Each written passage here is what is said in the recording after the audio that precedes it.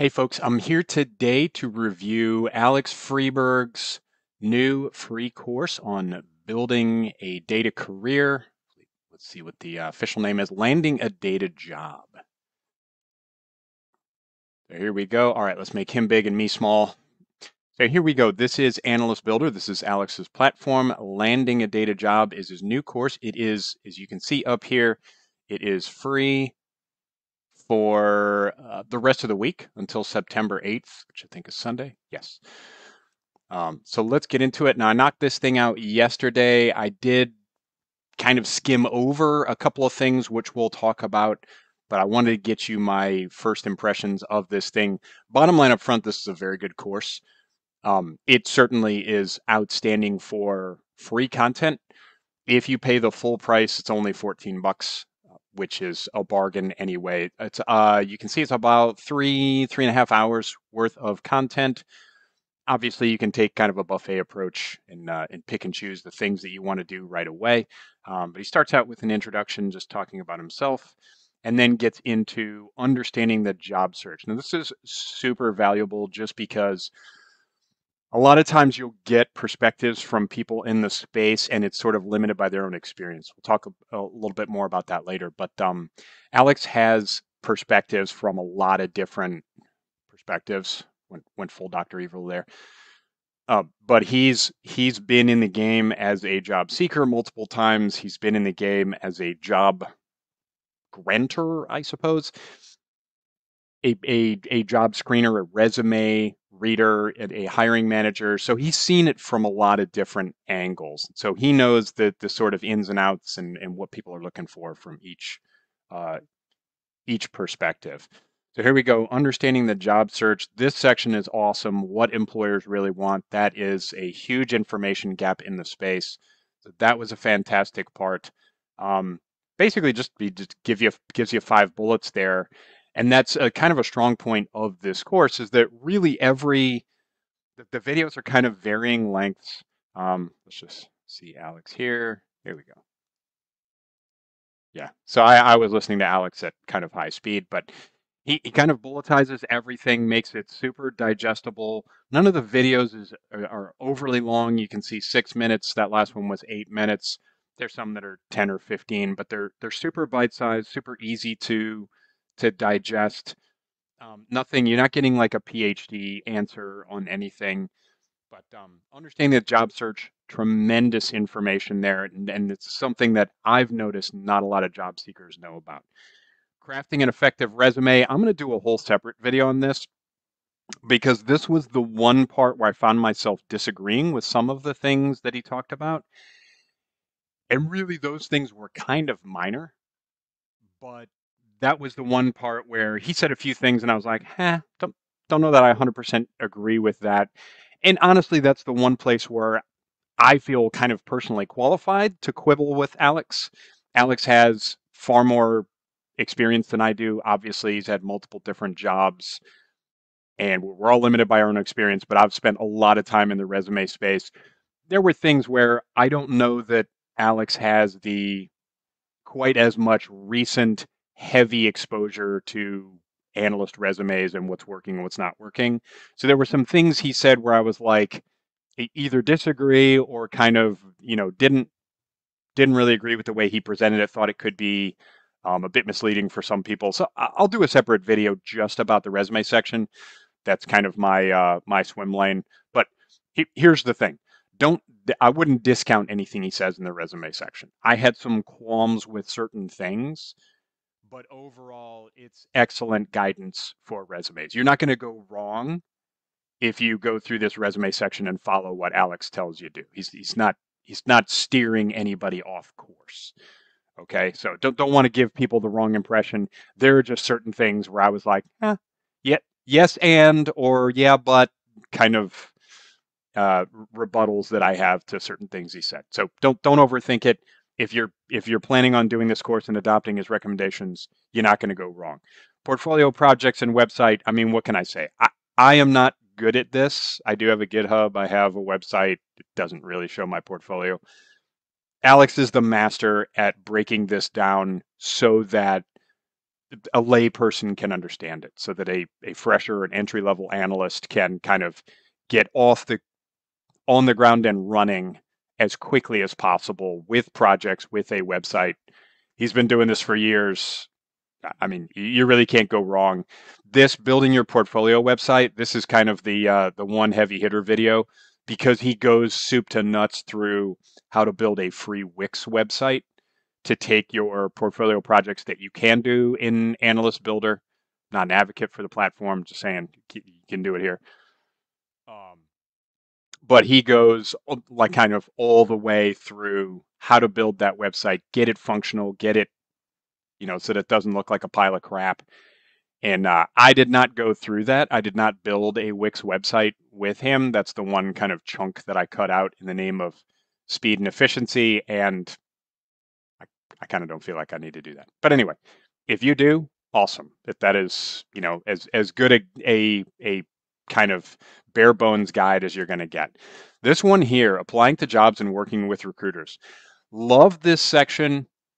At the end, I will give you one kind of caveat to this, one slight yeah, but now you can't go wrong following Alex's advice here. He talks about where to apply to jobs, what sites you can go on, various different tactics. He kind of touches on sort of a volume approach versus a targeted approach.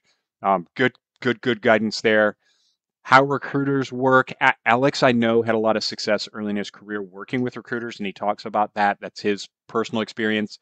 I personally did not have I didn't go heavy with recruiters, but I didn't really find much success with them. So this was very interesting to me. This was definitely something different that I did not experience. How to get in contact with recruiters. A lot of people kind of crying out like recruiters ghost me. They don't talk to me. There's probably a reason for that.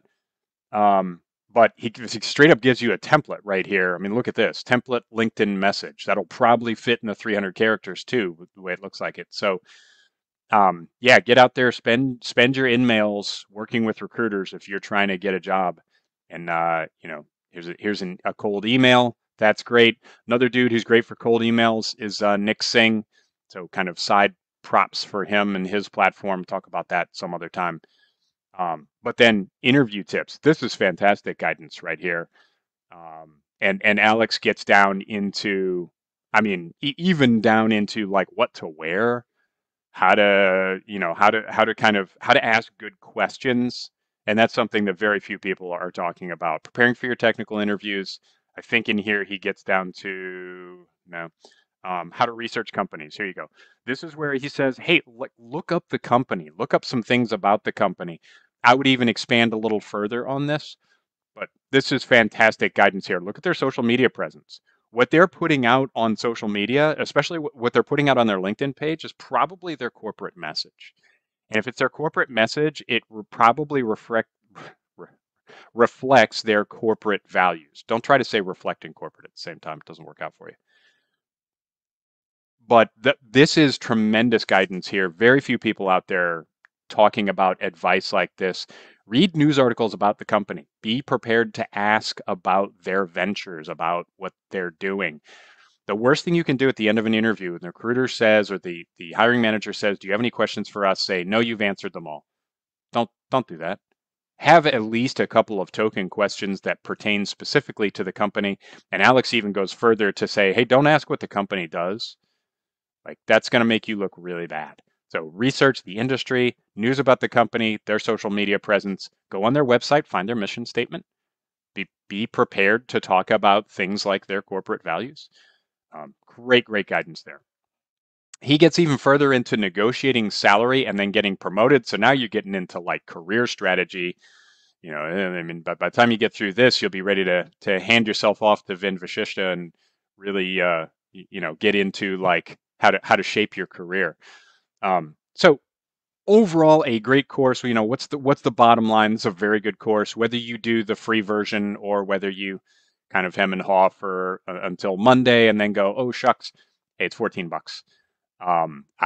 I've tipped more than $14 for dinner for me and my wife. So you think of the dumbest thing you've ever spent $20 on. This is not going to be it.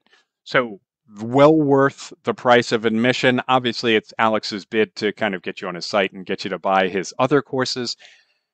As far as I can tell, his platform is very good. It looks very constructive. I tried out some of his SQL problems early on. I've not bought any of his courses, so I can't kind of confirm or deny that.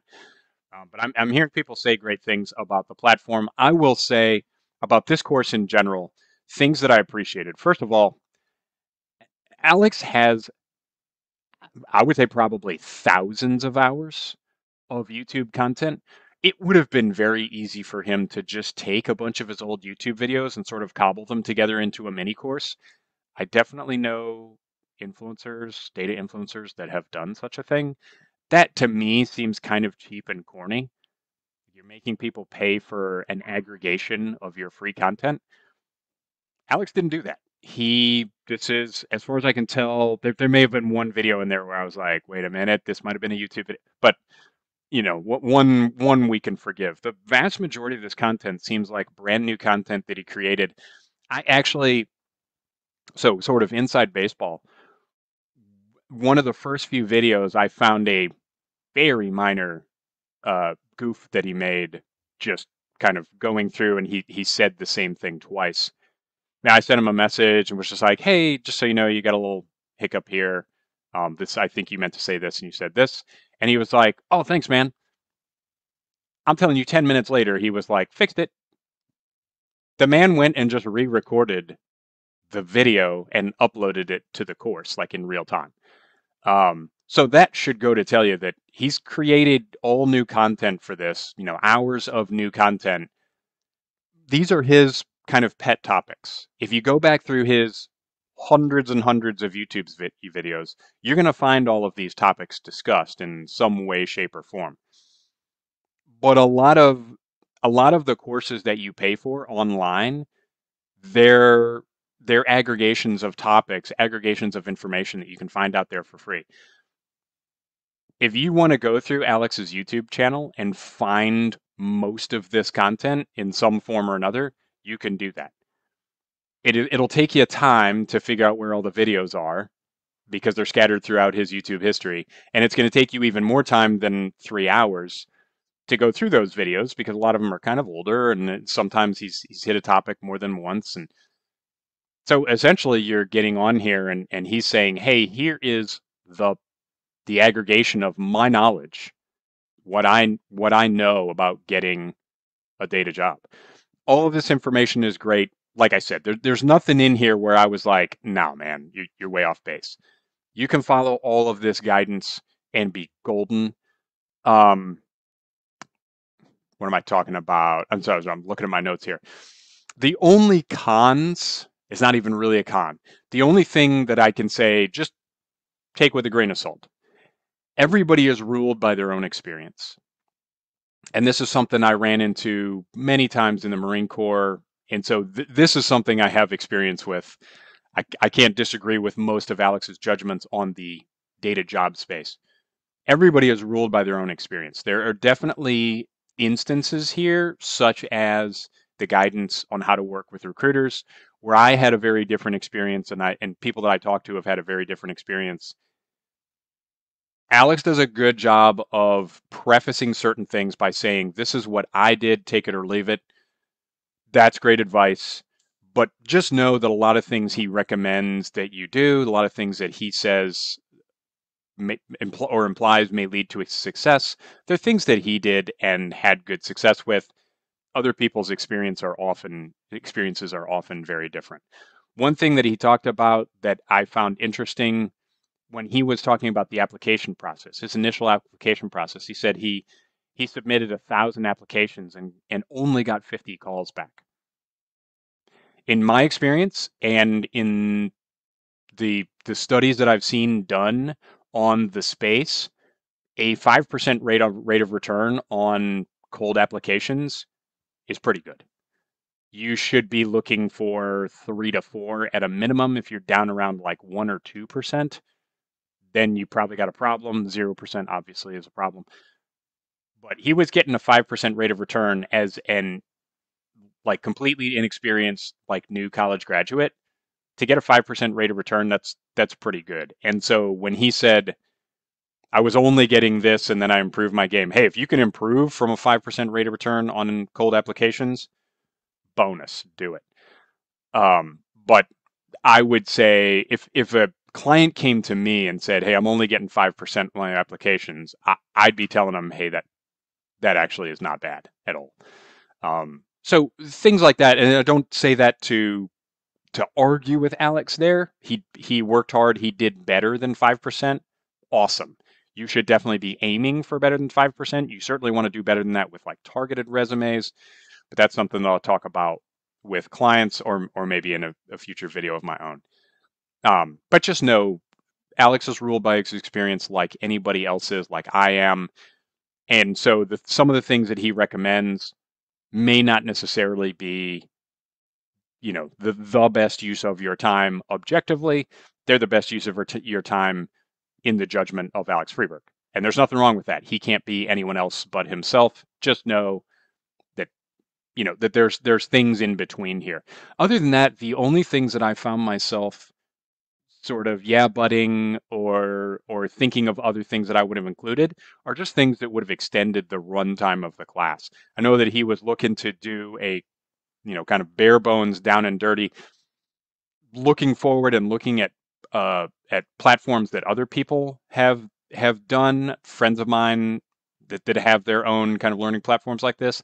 I anticipate Alex is going to build out a much more robust career section in Analyst Builder.